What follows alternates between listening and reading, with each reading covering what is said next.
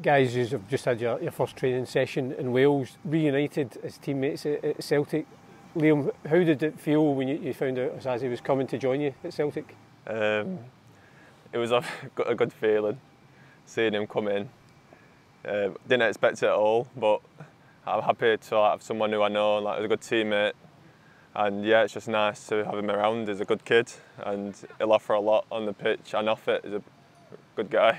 Osaze, I know you said when you signed, it helped the fact that you've got a familiar face definitely. right away at Celtic Park. Kind of helps you settle in, I suppose? Yeah, definitely. It just helps you around, showing you around. When I first came in, I kind of lost where to go.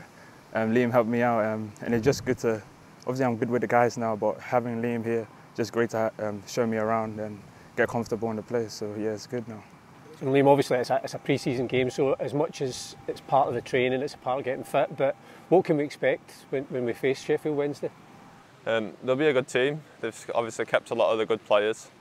They'll be aggressive and they won't back down, but I think if we just focus on ourselves and play our football, I think we should be all right. Now, obviously the two of you are now going to be staying up in Glasgow. You're going to have to be looking after yourself, cooking for yourself. Who do you think Osaze is going to be cope with that better? Who's the better cook in the kitchen?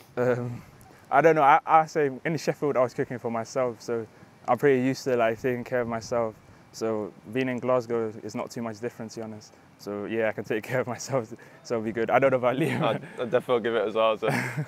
Yeah, I'll let him take that one. You're going to get a chap in the door, and he's going to be coming for dinner. Yeah. Now, we thought since we got the two of you together, obviously fans are still trying to get to know you, but we thought, what's the best way? Actually, ask each other, and you can fill us in on how the other person is. So, Liam, first of all, if you had to describe Osaze to the Celtic fans, what kind of player can we expect to see from this man next season? A lot of energy, a good athlete, steps out of the bike, either right back or centre back, aggressive, combative, and I think you could always rely on him. Always gives 100%, and yeah, just a solid player.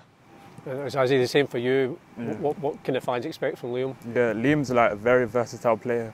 A box-to-box midfielder. He gets stuck in tackles, gets chips in the odd goals as well, and he's just a solid midfielder all round. He's very strong, dominant, and you can expect him some through balls as well and breaking in the lines. So he's a complete player, to be honest.